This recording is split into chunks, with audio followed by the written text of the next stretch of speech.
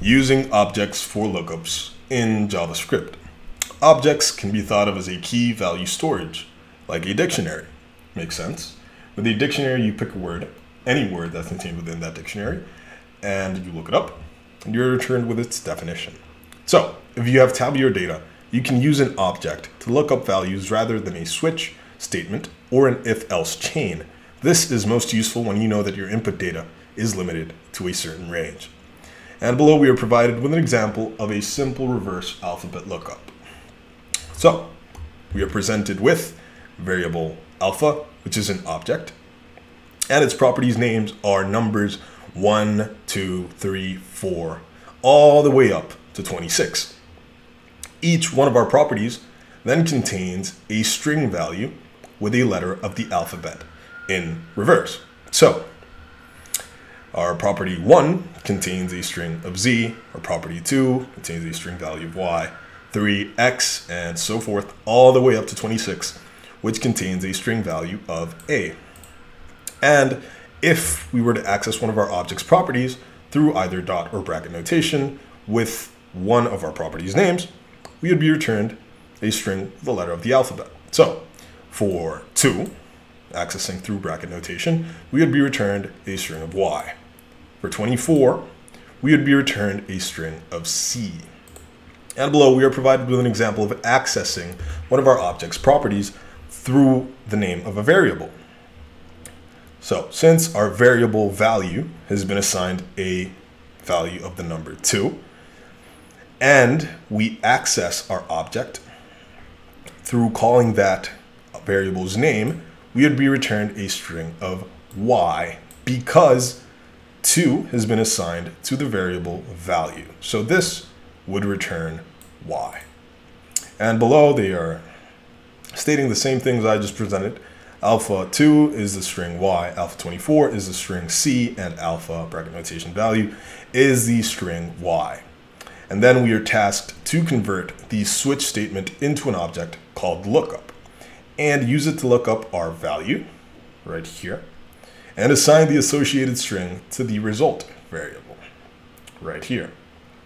So let's just break down what this function is currently doing with our switch statement. So our function phonetic lookup has a parameter of value. So a value is passed on to it as an argument.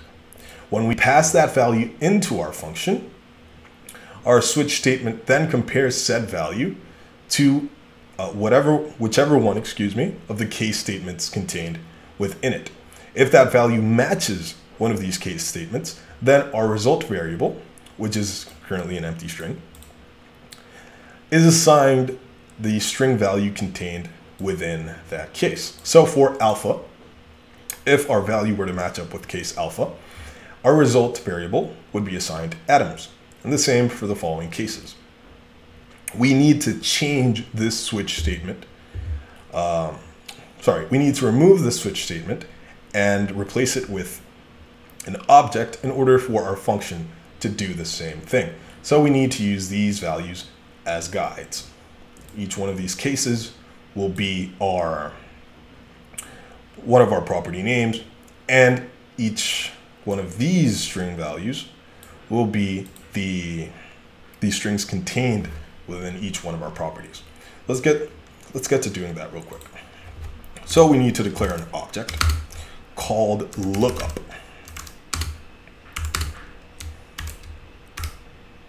And as I said before, these are our properties. So our first property will be alpha. Our second would be Bravo. Our third, Charlie. Our fourth, Delta. Our fifth, Echo. And last but not least, our final property will be Foxtrot. Foxtrot, right there.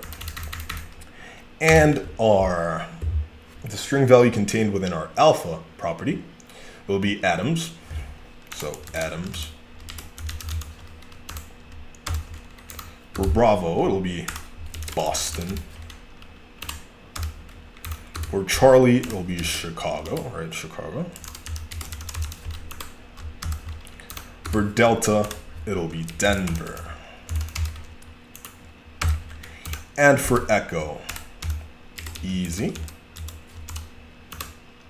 Almost left you out, Foxtrot. For Foxtrot, it'll be Frank. So our object is now complete. We can go ahead and remove this switch statement, but we aren't done yet. We need to assign the associated string to the result variable. So how do we do that?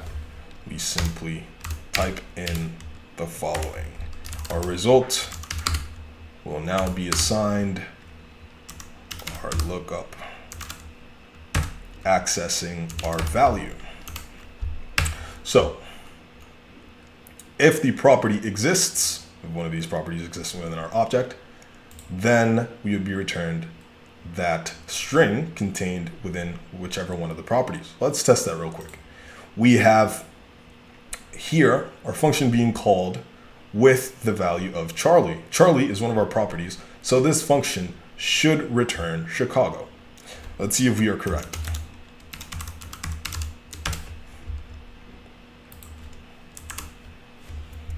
There we go. Our challenge is now complete, and we've successfully used an object to look up one of the properties within it and return the string contained inside of it. So that is how you use objects for lookups in JavaScript.